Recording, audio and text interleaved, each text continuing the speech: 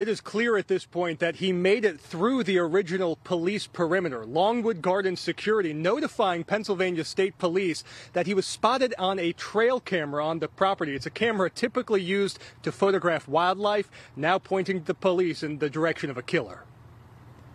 With this new clue overnight, police shift their search to the south.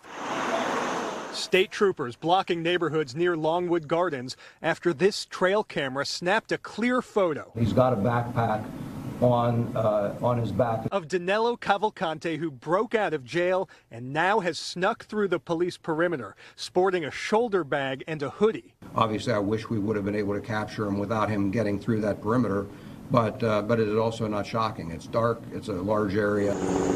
The search also evolving, now focused south of busy Baltimore Pike. It's possible he crossed the highway. Troopers are parked in nearly every other driveway along Hillendale Road. Some school districts are closed, all in effort to contain and keep Cavalcante tired. We pressure him to not allow him the luxury of rest, and then we're asking the public to help us by making sure things are secure so that we can minimize his opportunities to obtain those things that he doesn't otherwise have. But this is the 6th day of the search. Cavalcante was convicted of killing his girlfriend and also wanted on murder charges in his native Brazil. He's now foraging through an area with fewer trees, possibly easier to spot. We will continue with this search. We will continue a hard search, and we'll capture him. We've had searches that have gone well in excess of a month. We've kept the pressure on.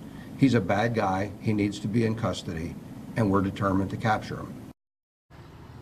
And here is a live look from Skyforce 10 over that now expanded search area, which authorities told me after that news conference could be evolving. So it is not a set perimeter. It just depends on the new information they're getting. Meantime, those school districts facing closure include Kennett as well as Unionville, Chadds Ford. Police notified the superintendents of those schools early this morning about the possible threat. And of course, there is a $10,000 reward for any information leading to a re-arrest of this inmate. For now, we're live here in Westchester. Randy Gyllenhaal, NBC 10 News. Randy, thanks. Stay with NBC 10 on air and online as we track breaking developments in the search for escaped prisoner Danelo Cavalcante.